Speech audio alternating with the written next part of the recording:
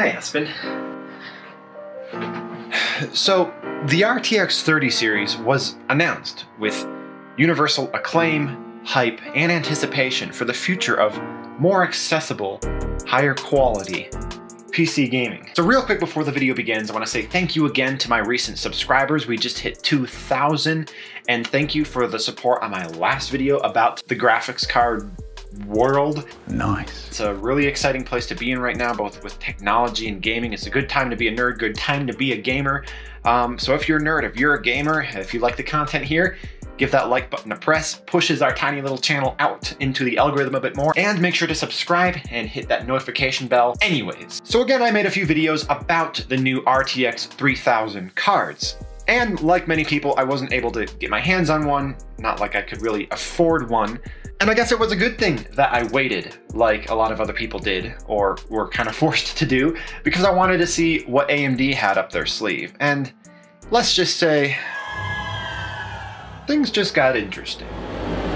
Okay, now that the intro is done, adding back a little bit of light here. So as I've mentioned before in many videos, even though they don't really get any views, I built a Ryzen system back in the first generation, and I've always kind of used AMD due to their kind of budget-friendly mindset, but I ended up getting an RDNA 1 5700 XT because my RX 580 died and had to get repaired, and then I sold it to Trey. Random plug, him and I are doing a lot of live streaming on Twitch at Induction Games and Mr. Beaks. Good place to talk about technology, gaming, and just chill. It's a nice experience. So the 30 series, even though it was advertised as this groundbreaking 2 times the performance at less cost, best, biggest, greatest leap in gaming technology year to year, didn't quite perform that 2 times that was promised, mainly because that 2 times performance is in specific little categories, game to game, technology to technology.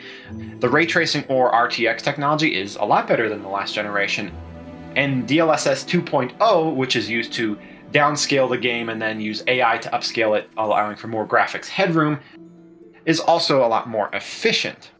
I think a lot of the reasons we're not seeing huge performance gains is because we're still waiting on those next generation games that are more designed for this new technology and really just software optimizations in general. The other reason I'm kind of glad I didn't jump on a RTX 30 series right away is because there was kind of a big epic fail in the power management of a lot of 30 series cards. A lot of the third-party ones didn't have adequate power management, the little capacitors on the backside of the card right under the die. A lot of people who were miraculously lucky enough to get one noticed these issues, and hopefully they'll be resolved in refreshes or maybe software updates.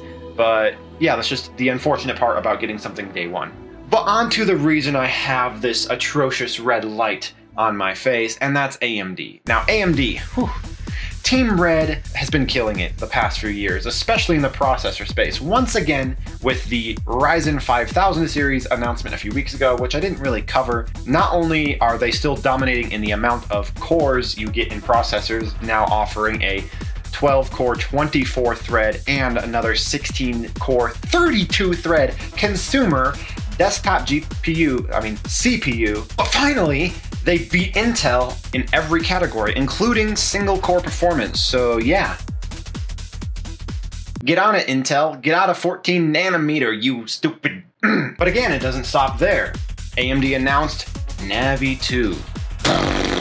The Radeon RX 6000 series, ladies and gentlemen. Ooh, the spicy rumors were pretty much all true. So we have several new cards coming from AMD that actually compete with Nvidia's high-end offering. Now, they don't have anything that directly competes with the 3090, at least on paper. Do you really have an 8K display? I mean, come on. But anyways, Lisa Su, Wonder Woman incarnate. Yeah, she came on stage and announced 3 new graphics cards. The 6800, 6800 XT, and the 6900. Nice. But yeah, RDNA 2, over 50% improvement from every generation prior. They even beat their target at 54%. Again, this is all marketing speak.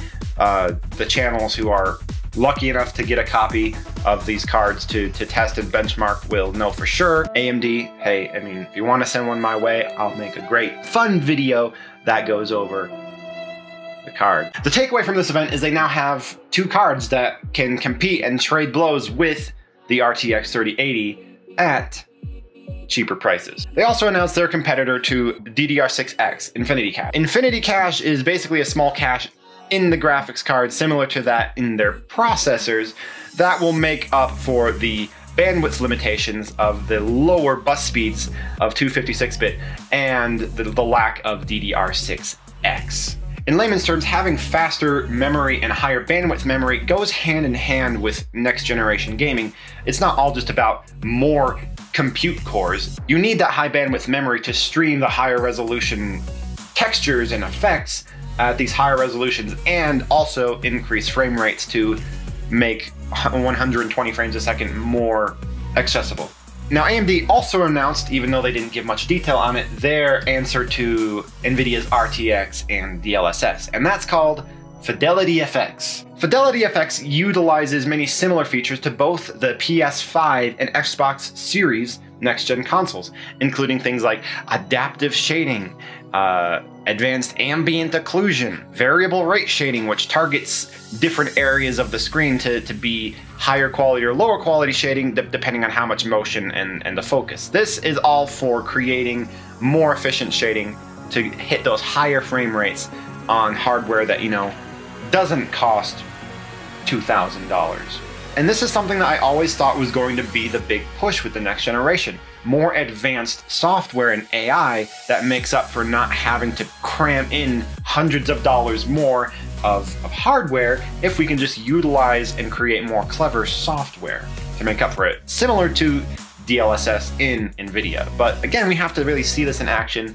The great thing is a lot of the titles on the next generation consoles are using all of this technology because it's all built on the RDNA 2 architecture. The other big thing that these cards are going to have that we really haven't seen in action yet, or seeing how big of a performance impact it has, which is the ray tracing, which has one ray tracing unit per compute unit. I don't know. It's all just marketing speak at this point. We need to see it tested to sorry, my throat's kind of dry, to really see how efficient it is compared to Team Green's offerings. So here are my closing thoughts. The great thing about RDNA 2 is it's using a lot of the really cool new technologies that are going to be featured in the next gen consoles. So if you're looking to play any of the third-party games that are cross-platform between PlayStation 5, Xbox Series S or X, and PC, you're probably going to be able to take advantage of most of these new DirectX 12 Ultimate rendering techniques with these new cards. The other thing that I forgot to mention is, I can't remember exactly what it's called, but if you pair their Ryzen 5000 CPUs with a 6000 GPU, they are now created to work more in tandem and share that graphics memory for a performance boost in many games, even before developers start optimizing for it, which could mean even greater efficiencies. Now, I don't doubt that Nvidia's cards are going to be able to hold their own perfectly fine with a lot of these titles, but a lot of the optimization is going to be built in because it's just the same architecture across the board. And I think that might be something that's kind of built into the next gen consoles as well, even though they're technically on an older CPU architecture. Again, we'll see. I'm excited. Let me know your thoughts below. Feel free to correct me if you disagree with anything or if I said something that was just factually false. They're just kind of my thoughts, and wanted to make a video about this because I'm really excited to see what the future of PC gaming holds, and how the lines between the PC gaming technology and consoles are blurring. So we'll see how well it holds up for the next 5 to 7 years of this next generation. I hope you have a great day, a great night, a great life. If you like this video, consider subscribing and stay safe.